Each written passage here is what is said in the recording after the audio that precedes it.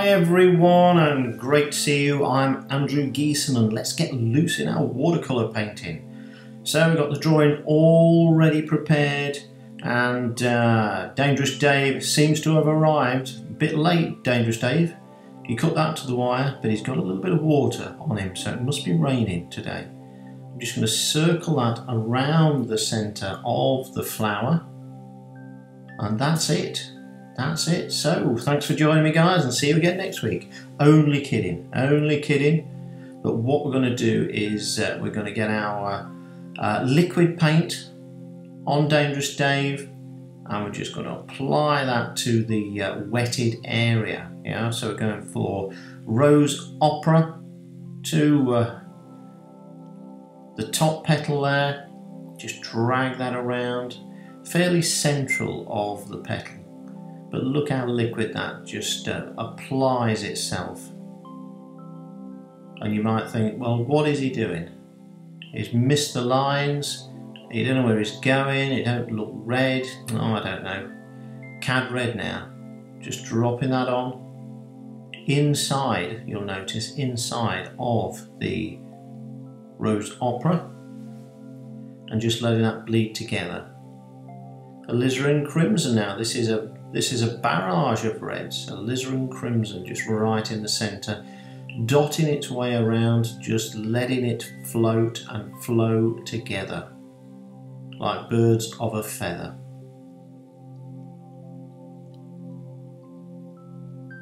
So that will gently merge itself together. But Big Brian is here to help. He's got a little bit of water on him there. And all we're going to do is just rock around the top tonight of the flower. That could be a song, couldn't it? Rock around the top of the petals, yeah? A little bit of water. And then just move the brush a bit, that's all, yeah?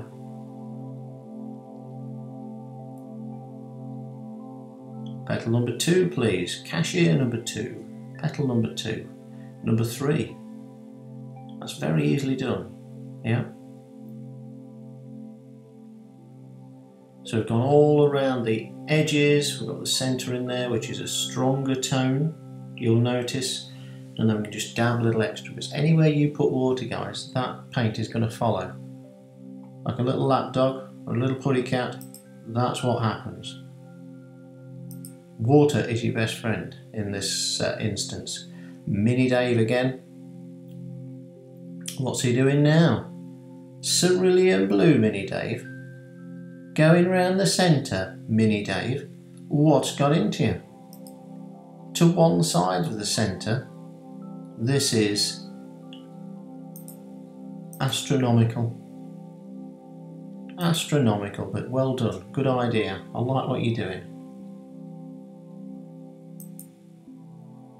Cad red, Mini Dave. And the fab thing about these brushes are they are synthetic and empathetic as well. The good thing about that is they'll stay in position. So you can get these nice little flick lines on. They're not all flimsy and limp. No, they'll go in the direction you want them to go, which is what you need. When you've got a lot of liquid on the paint, then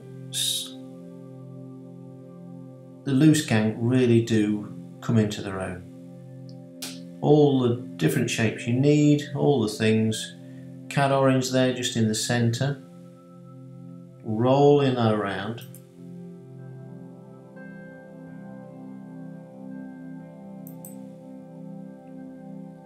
A little bit of Indian red as well. Why not? I bought the tube, I may as well use it. But notice how I'm putting that down, I'm just dabbing it down. I'm not trying to brush stroke it. And mauve as well. All in the centre, keeping a little bit of a white gap around that area. And that gives you a nice little focal point, centre of attention for the image.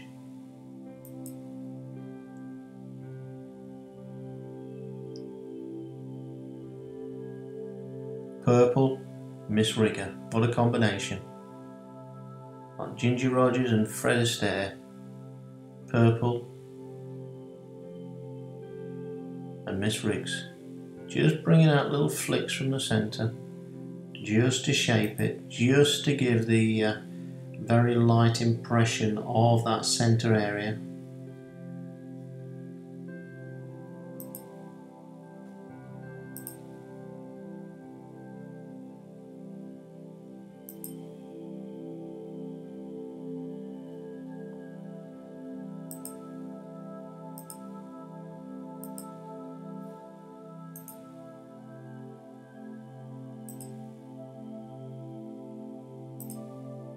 Little dots as well.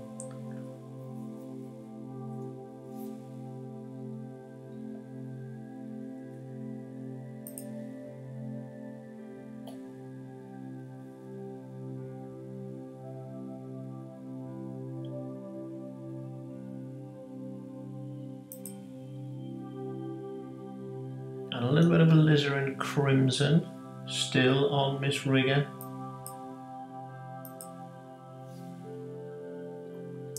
She's working hard, but doing a very good job.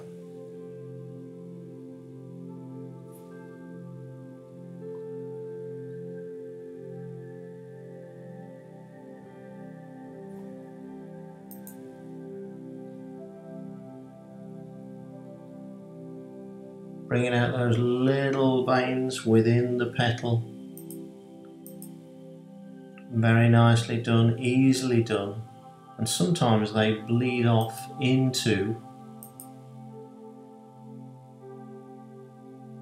the wetted area, and sometimes they remain fairly static. So it depends how dry the paper is by the time we've got to that point.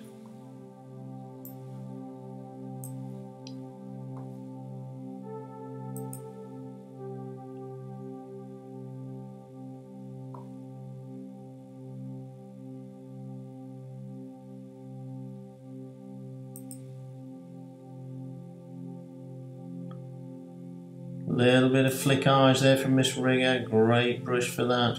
Ideal just for flicking a little bit of colour on, just to give it a bit of movement. And a bit of sap green now. Bit of stem work. Beautiful. Effervescent, if I knew what it meant.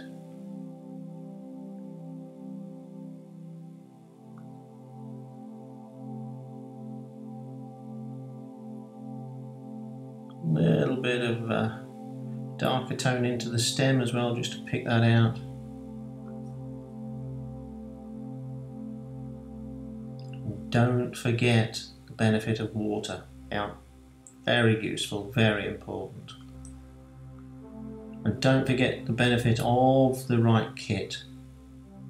So I use these guys all the time, a little bit of cerulean blue now just to pick out negatively the edge of the petals. There they go, Mini Dave. So he's one of the loose gang.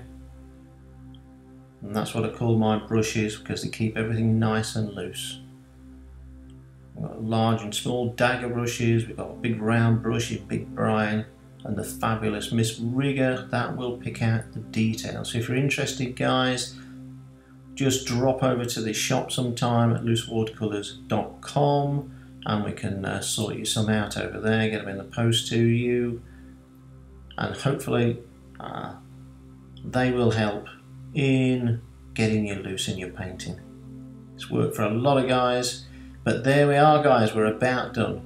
Fabulous little painting, quickly done, and a great result. So I hope you enjoyed that. Do please subscribe to the YouTube channel just to help me out, and it allows me to do more videos for you to enjoy.